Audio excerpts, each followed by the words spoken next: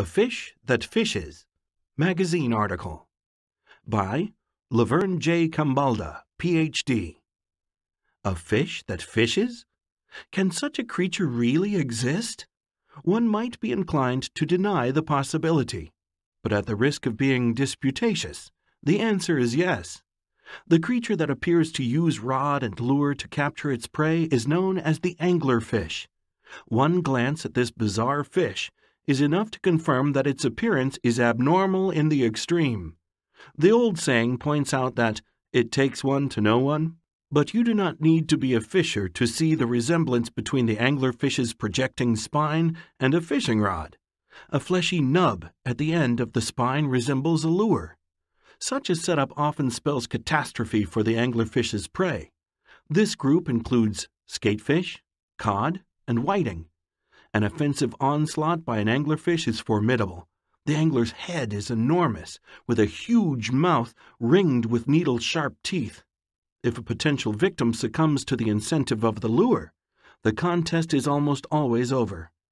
Any contact with the fishing gear will trigger an immediate, virtually simultaneous bite. This swiftness almost invariably outstrips any defensive actions by the prey. The angler's mouth is cavernous in size. This means that the fish can capture cautious, prudent prey by making a slight swerve in any direction. Sometimes the prey can be twice the angler's own size. There are 200 species of anglerfish. Some can be tiny, measuring under an inch. Others may stretch up to 6 feet long. Fortunately, boaters who capsize are unlikely to encounter an anglerfish when they hit the water. Anglers are deep-sea residents, living a mile or more below the surface. Scientists agree that thanks to their remote habitat and effective fishing techniques, anglerfish are flourishing. In this respect, they differ from other marine species, many of which are in decline. Some curious differences separate male anglerfish from females. Only the female angler comes equipped with the spine and the fishing lure.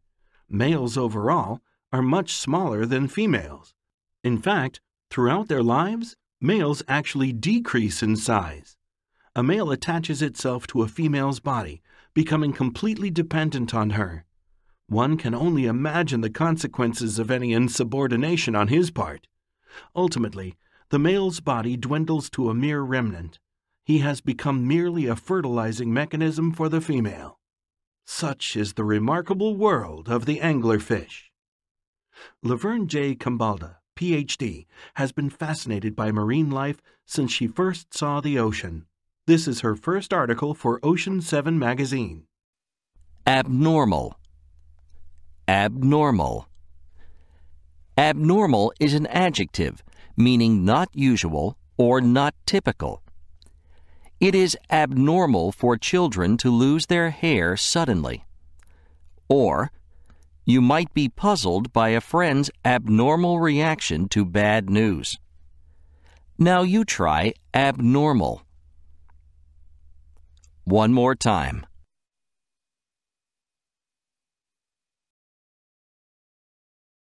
Capsize. Capsize.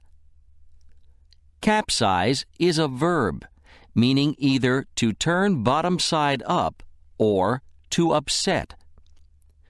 Utility vehicles have a tendency to capsize when rounding curves at high speed. Or, an unexpected recession may capsize a carefully worked out marketing strategy. Now you try capsize. One more time.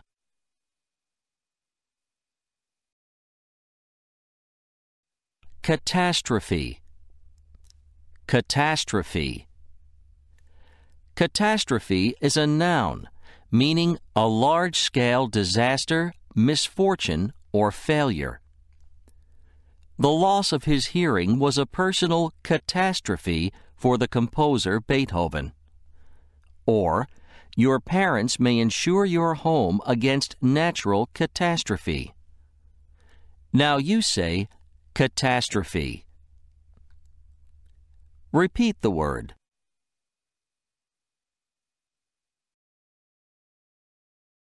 Decrease and decrease. Which pronunciation you use depends on how the word is used in a sentence. Let's see how this works. If word for is being used as a verb, meaning to become or make less, it is pronounced decrease. Decrease. During the summer months, local governments often ask citizens to decrease their use of water. Or, a downturn in the economy may cause the ranks of the employed to decrease. Now let's hear you say decrease. And again. The other pronunciation of word for is decrease. Decrease. This pronunciation is used when word for functions as a noun, meaning a lessening. Inflation may cause a decrease in the purchasing power of the dollar. Or, a high rate of infant mortality may slowly cause a decrease in the population. Now you say decrease. Once more. Let's recap. Word for has two pronunciations. When it's used as a verb, it's pronounced decrease. When it's used as a noun, it's pronounced decrease. Disputatious. Disputatious.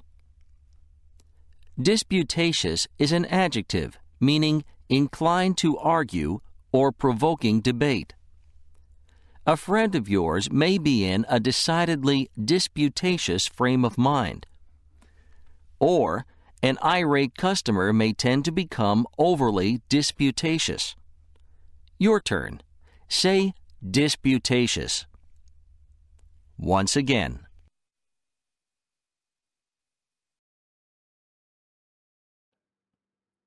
Evict. Evict. Evict is a verb meaning to force out from a property, eject. Here are a few ways in which evict can be used. Our rental agreement gave the landlord the right to evict us if we damaged the apartment. The ushers had to evict the basketball fans who were sitting in other people's seats at the arena. Now you say evict. Try the word again. Flourish. Flourish. Flourish functions as two parts of speech. It can be used as a verb, meaning to grow or thrive, or to wave in the air.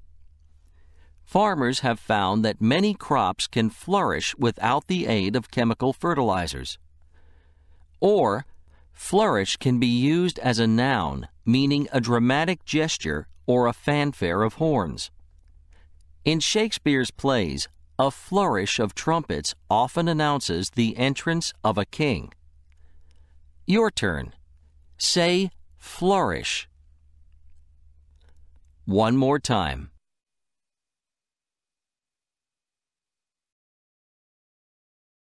Incentive. Incentive. Incentive is a noun, meaning a reason for doing something or something that stimulates action. Many corporations offer employees financial incentives to work harder. Or, a personal experience of injustice often provides the incentive for joining a social action group. Now let's hear you say incentive. And again.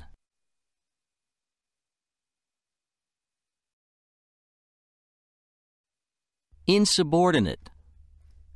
Insubordinate. Insubordinate is an adjective meaning disobedient or rebellious. Insubordinate prisoners usually find their privileges taken away. Or, an insubordinate deckhand may soon find himself in the brig.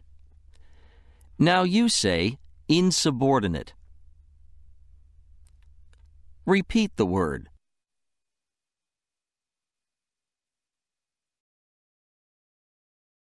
legible. Legible. Legible is an adjective meaning easily read. Though faded, the signatures on the original Declaration of Independence are still legible. Or, the inscription on an old tombstone may be so damaged that it is no longer legible. Now it's your turn. Say legible. Once again.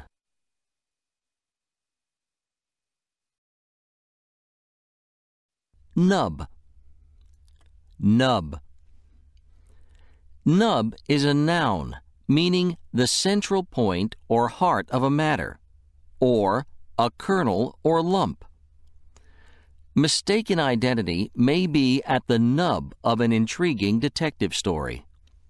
Or you may hear someone complain that his or her fingers have been worn to a nub by hard work. Now you try nub. Once more.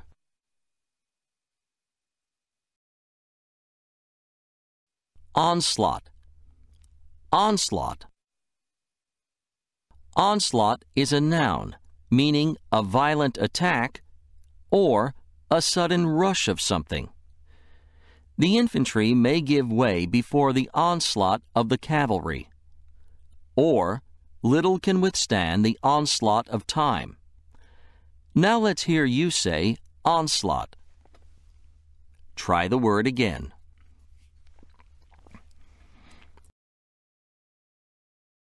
Ordain. Ordain. Ordain is a verb meaning to establish by law, to order, or to appoint.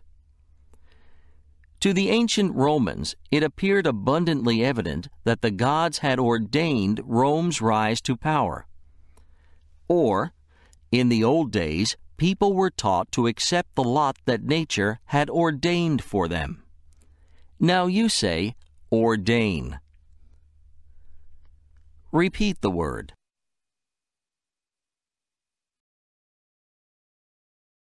Outstrip. Outstrip. Outstrip is a verb meaning to do better than or to exceed. Japanese students continue to outstrip their American counterparts in math and science. Or, a well-maintained used car can sometimes outstrip a new automobile in performance and reliability. Your turn. Say, outstrip. And again.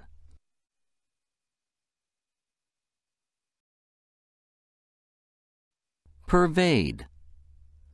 Pervade. Pervade is a verb meaning to spread throughout. The smell of chemicals may pervade a science lab. Or, a sense of doom pervaded the city just before it fell to the enemy. Now you say, pervade. Try the word again.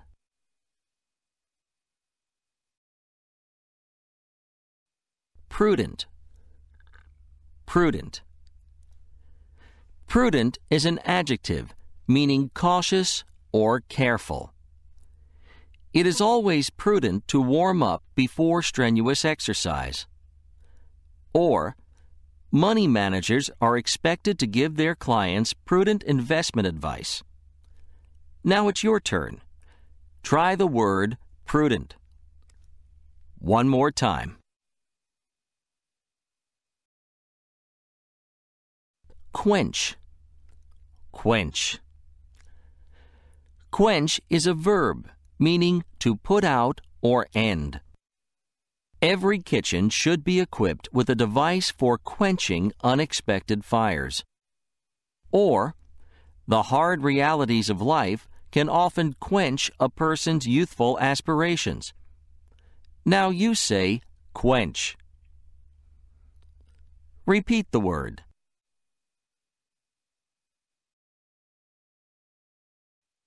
Remnant. Remnant. Remnant is a noun meaning a small part remaining behind. Many people use remnants of large carpets as small area rugs. Or, a discredited hero may attempt to salvage the remnants of his reputation. Your turn. Say remnant. Once more.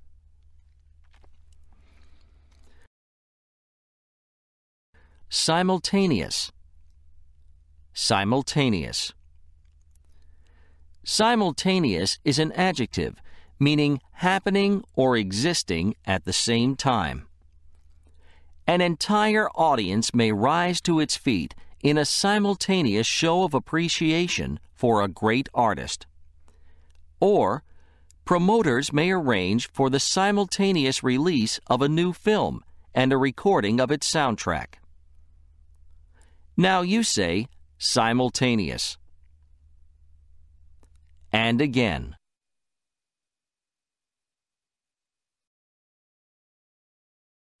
Swerve. Swerve. Swerve functions as two parts of speech. It can be a verb, meaning to turn aside sharply. A person may never swerve from her or his moral principles. Swerve can also be a noun, meaning a sharp or sudden turn. A person may be fascinated by the graceful swerves and arabesques of Islamic art. Well, you know the drill by now. Say swerve. And again.